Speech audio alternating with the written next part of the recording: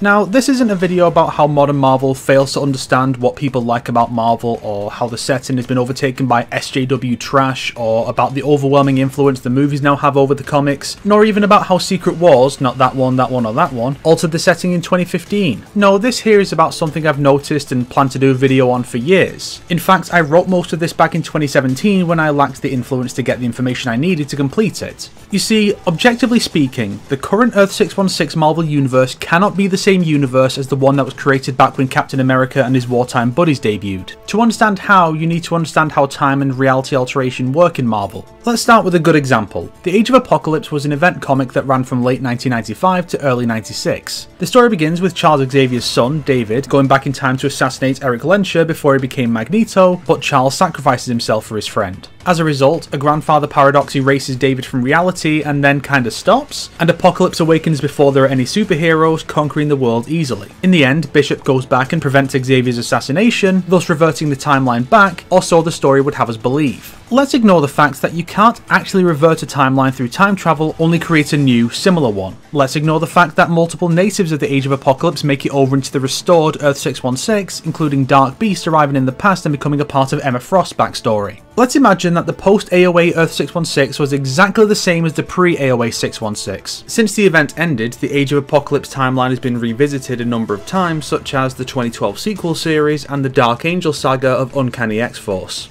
Age of Apocalypse continued to exist after Earth 616 was restored. If that's the case, then surely Earth 616 should have persisted itself when the Age of Apocalypse was created, right? But we're led to believe it didn't. The story's logic is that the Age of Apocalypse writes over pre-AOA 616, but post-AOA 616 doesn't do the same to AOA. This also happened with other reality warping events such as House of M and Age of Ultron, and probably more I'm not aware of. And that's not even counting random reality-altering events in non-event comics. This happens a lot, so I've got no idea how many universes have been labelled as Earth 616. But really, this all begs a very important question. When did we stop following the original Earth 616? What was the first time or reality-altering event that shifted focus away from the main Marvel Universe and down this path of pretenders? As far as I'm aware, it's Fantastic Four number 5 from 1961, where Doctor Doom sends the men of the team back in time and Ben becomes Blackbeard. No matter how insignificant your impact, simply existing in a space you originally didn't is an alteration to the timeline, and by the logic of alternate timelines and rewritten realities that have temporarily replaced Earth 616 and then continue to exist, even going back for a nanosecond and then returning should create a new timeline. Granted, that story did somewhat suggest a predestination paradox, but you do get the idea.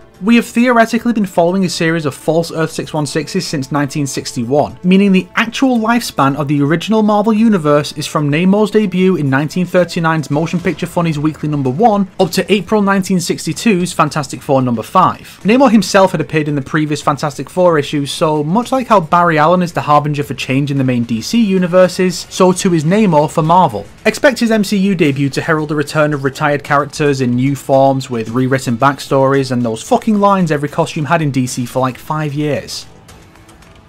If you liked this video, why not subscribe and support me on Patreon like these fine people here? If not, then make sure to share it with your enemies so they can suffer along with you. Today's recommended video is We Are the Fantastic Four, a retrospective beyond pictures by B-Mask. It's a fantastic... I didn't realise I had chosen that word when I wrote the script, and I just now while recording realised. But it is accurate, it's a fantastic exploration of the FF and why B-Mask loves them so much and why you should too.